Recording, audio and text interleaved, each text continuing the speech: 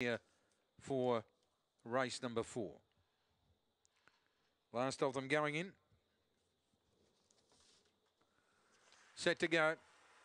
Locked and loaded now. Favoured in 7. Racing. Bit slow notoriety, and winning it was Post Office Girl. Mink Lake went out a hard notoriety, wider out, followed by Black Gemstone.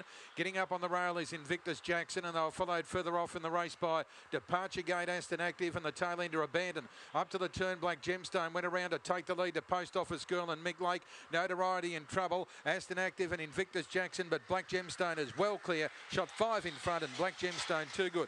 Beats Invictus Jackson and Pink Lake.